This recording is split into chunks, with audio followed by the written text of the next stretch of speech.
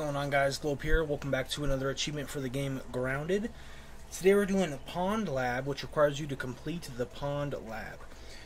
So out of the 3 labs, this is probably, I would have to say, the hardest one. Just because of the things you're going to need to be able to breathe underwater. So as you can see here, this is your main priority, your main goal, if you will, is to get this bubble helmet. It is pretty expensive, but it's going to help you tremendously if you can get it. I was having trouble finding the bones to be able to make it, so I decided to make this one, which is a lesser version, but still will help you a little bit.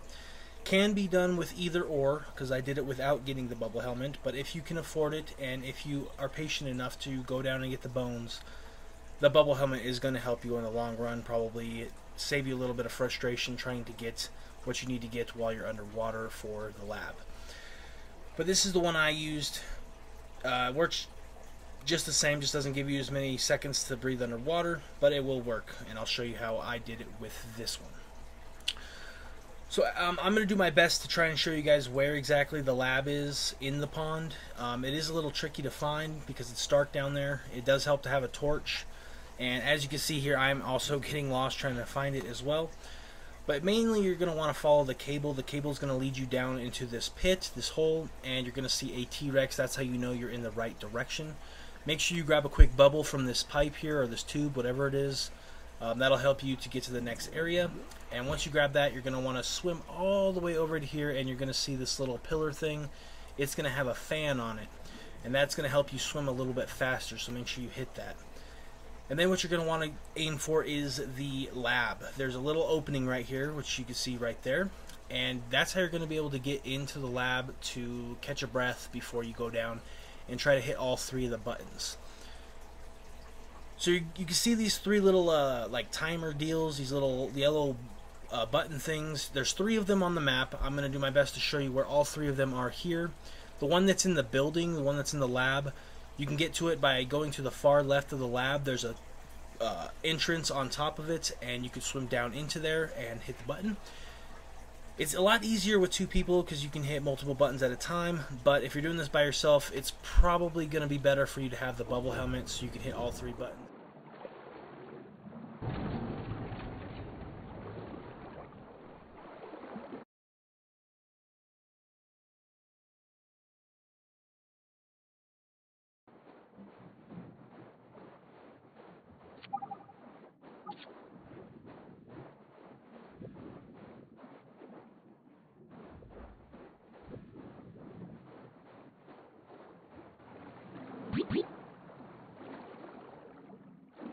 It'll be possible with the other breathing apparatus, but I'm not 100% sure, so don't quote me on that.